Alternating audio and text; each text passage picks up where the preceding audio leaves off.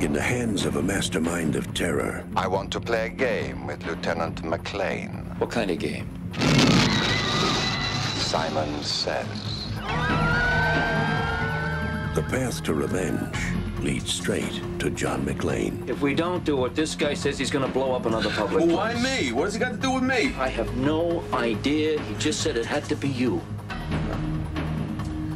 It's nice to be needed.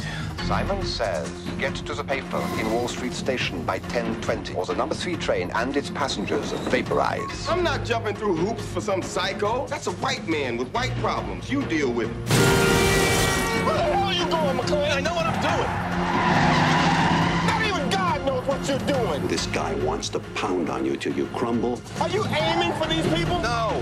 Well, maybe that mime. He wants you to dance to his tune and then kill you. Oh, dear. You don't like me because I'm white. I don't like you because you're going to get me killed.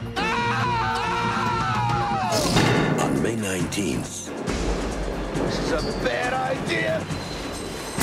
Ladies and gentlemen, I'm a New York police officer. I'm going to ask you to calmly and quietly start moving towards the other end of the car. When the theater goes dark. Trust me, guys. Duck. The roof blows off. Guy out there setting off bombs. And for some reason, he's very angry with me. This, as they say, is where the plot thickens. They knocked over the Federal Reserve.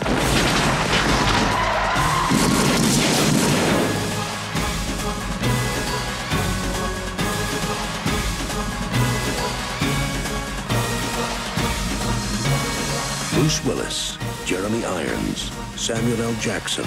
Congratulations, you're still alive. Yippee-ki-yay, mother... In a John McTiernan film. Die Hard. With a vengeance. John McClane, NYPD. Are you all right? Yes. Laundry day.